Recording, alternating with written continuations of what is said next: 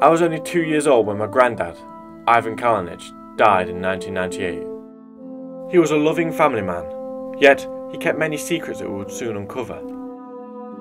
For the first time, this film would bring together all we knew about Ivan to tell his story directly from the people who knew him best, his family.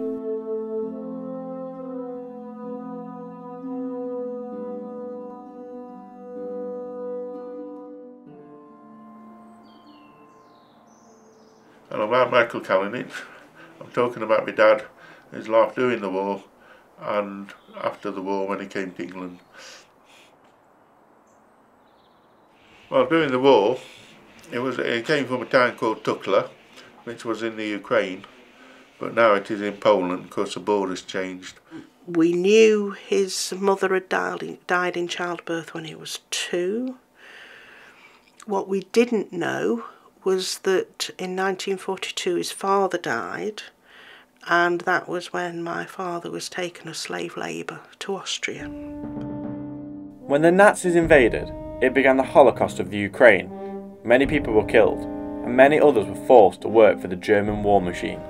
Yeah, telling me a time I was working in a prison, and this was sort of after the Germans invaded, and I was working, looking after this prison. And the Germans came and said, right, we're going to burn the prison down.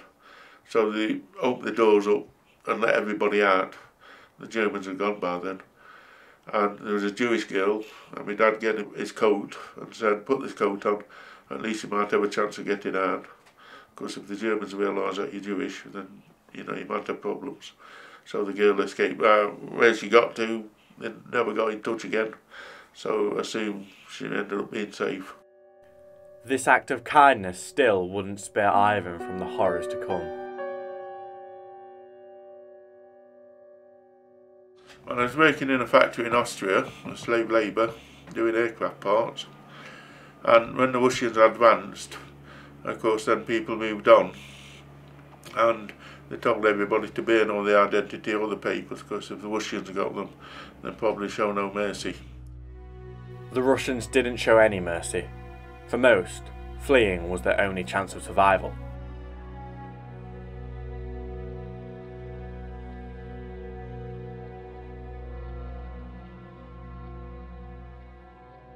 Well, he's in the Russian sector and he got to Linsk, where it was a double city, where you had the river Danube running through the middle. He befriended a priest who lent him his identity, and he got on the tram. Because the tram was that packed and he was at the back, the Russian guards came on and said, everybody's got a pass, will he hold it up? He held his up, and the tram was allowed to go over the bridge into the American sector.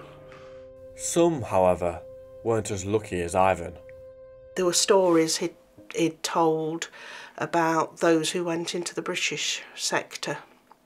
And again, because they knew they discovered they were going to be sent back.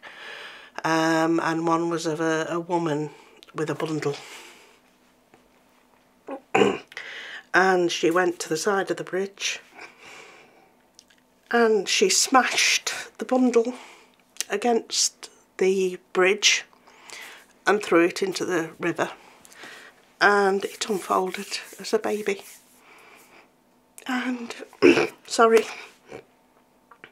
it was a case of she would rather kill her own child than the child be murdered by the Russians.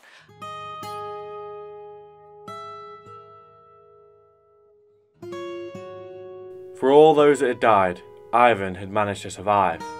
He was soon taken in by the American army in Austria. When he got to the American sector, there was in the American army as like a civilian worker, looking after the army lorries, the GMCs, or General Motor Company. And what he did was to go and look after the lorries, do maintenance. He used to pull in the lorry and say, he wants to check it out, it's not working, or it's broke down. And usually he want gasoline.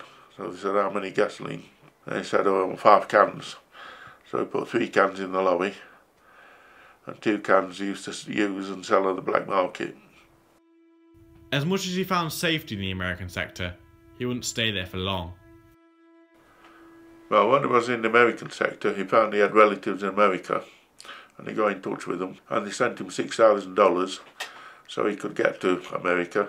Plus as well he had an affidavit from the American government to say he could go to America. But when he checked out, well, wanted to go there, they only let in 42,000 people through, and unfortunately he wasn't in that 42,000.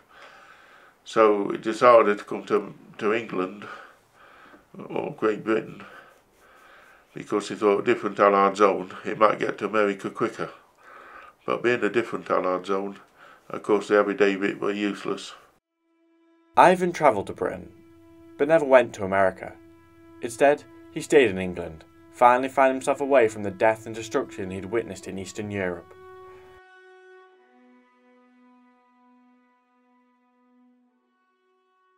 Well, he was very hard working. He liked work.